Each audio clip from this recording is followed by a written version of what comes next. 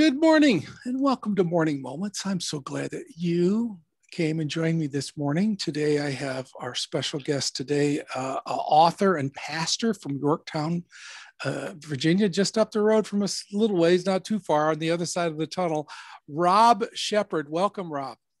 Thank you so much. It's an honor to be here. I appreciate it. Thank you. Now, the name may sound familiar because Rob's father has been my guest twice, Robert Shepherd. So, and he's agreed to. Rob has agreed to be on my show today and talk about his newest book. And I just love the title. I got to know more about it. Called "Kill the Jerk." So, Rob, welcome. Thank you so much. I appreciate it. Thanks for having me on. So tell me about the title of the book and what about the book "Kill the Jerk"? Yeah. So I obviously picked the title to grab people's attention, to get them to pull it off the shelf. But there is some substance to this title and a reason for it. And it really comes back to the honeymoon period that psychology tells us that as humans, we all go through this honeymoon phase. And the honeymoon phase could be anything. It could be a job. It could be a friendship. It is obviously dating, which leads to marriage. But on average, somewhere between the time we meet someone and 2 years, we exit the honeymoon phase. And what happens in the honeymoon phase is we're on our best behavior. We want the other person to like us, or we want the boss to like us if it's a new job. And so we only allow them to see the good parts of us. But then once we get out of the honeymoon phase, we lose the fear of losing that job or being rejected. We're no longer afraid that they're going to leave us. And when that happens, we start to take them for granted. And so this is when we start slacking at the job. It's when we stop checking in with our friends. It's when we take our spouse for granted. And that is the jerk. And we all have this inner jerk inside of us that we have to fight against. And with Jesus's help, we can kill the jerk. So that being familiar with each other, that's it's real easy to fall into that, isn't it? With relationships, isn't it? Oh yeah. It's so easy. And we all do it. Like, even kids, psychologists have shared that like children tend to be on their best behavior for a teacher or for a babysitter. When they get around their parent, their natural self comes out. And so they'll even be worse behaved or more whiny or, more ornery to their parents because they know my parents love me. And so the parents get the worst of them. And like, how messed up is that the people closest to us see the worst and we save the best for people we're trying to win over or new people. Yeah. I hear parents telling me that when they go over somebody's house, they pick up and they do the chores and they do things and they go, why don't you do that when you're at our at home? Yeah. So, yeah. It's because how we're wired. We're all broken creatures. And how do you break those terrible habits of taking people for granted? Yeah, well, and that's a lot of what I spend time in the book going over on how do you actually kill the jerk and how do you have healthy relationships. For me, and this won't surprise anyone because I'm a pastor, but for me, it really does start with Jesus. That there's nothing else in my life that asks me to die to myself. Everything else is always saying, do what feels good or do what makes you happy. Jesus is the only thing that comes and says, no, you know what? You need to die to yourself, that not all your desires are good.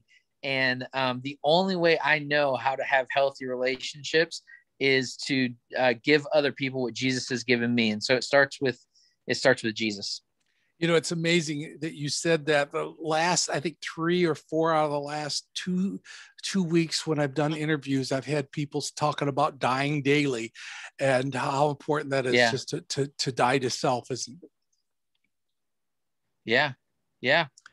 And it's the thing that stinks about it is we never get good at dying to self, and it's not a one-time thing. You may do it one time, but then, the very next day that selfishness comes back. And that's why Jesus said, you got to die daily.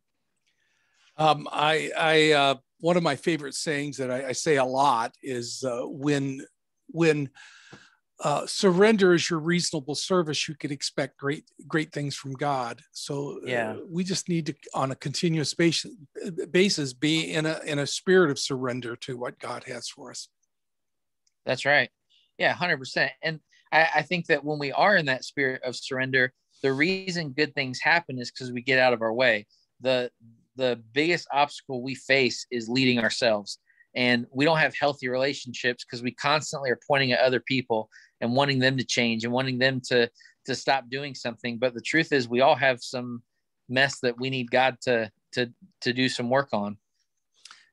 Now, you've also been a pastor at a Next Level Church for 9 years now. Isn't that correct? Yeah, that's correct. Yeah, I planted the church 9 years ago. And that's in Yorktown. If somebody's close by and wants to visit you, is that correct? It is. Yep. It's in Yorktown, right on the border of Yorktown, Hampton, but it's in Yorktown. Okay. And I know today we've been talking about Kill the Jerk, but you've wrote a couple other books as well in the past, haven't you? Yeah. My first book is titled "Even If You Were Perfect, Someone Would Crucify You," and it is about learning how to stop being a people pleaser. And my second book is titled "You Misspelled Christian," and it's about really bringing heaven to earth and representing Jesus and what he wants for us as Christians. There's really there's more than just making a decision to follow Christ. There's the discipline it takes to grow, and I think that's where sometimes people get stalled out in their growth and just attend church. I think that's good enough just to attend, but God expects us more of us than just to come to church, right? That's right. Yeah, of course. Yeah. I mean, going to church is great, but Jesus didn't die for us to stay the same.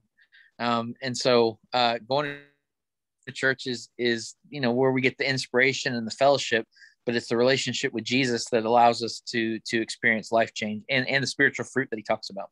Yeah. God loves us enough to accept us the way we are, but loves us enough to not to let us stay there. And that's right. There's a lot of movement that needs to take place in our growth in our life as well, doesn't it? That's right. Yeah.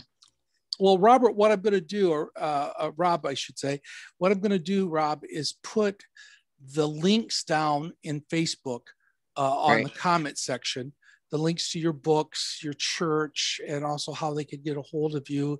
Maybe visit, for those that's local, visit you at your church, pick up your books, and how to even contact you would be great. And one of the things I always ask my viewers to do, and I think this is real important, is that when you think of Rob, when you think of even the title "Kill the Jerk," maybe you're thinking of a jerk in your life and you think, oh, they're a jerk. Wait, kill the jerk. That means I'm supposed to pray for Rob right now. So whatever it takes to remember to pray for Rob, I want to encourage you to pray for him. Because the more we could pray for each other and pray for my guest and also pray for the body of Christ, the more they could do. And it's reaching out and that world of prayer all over, not only Virginia where we live, but all over the nation and the world. So Rob, is there any closing thoughts that you have for us today?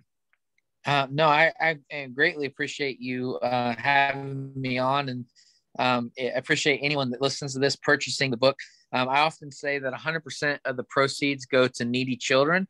My own, I have twins that are 10 years old, and so everything goes towards their college education and providing for my family. And so any support you can give, we'd appreciate it. All right. Well, thank you so much, and thank you for being my guest today, and for the rest of you, thank you for joining me, and keep coming back for some more morning moments.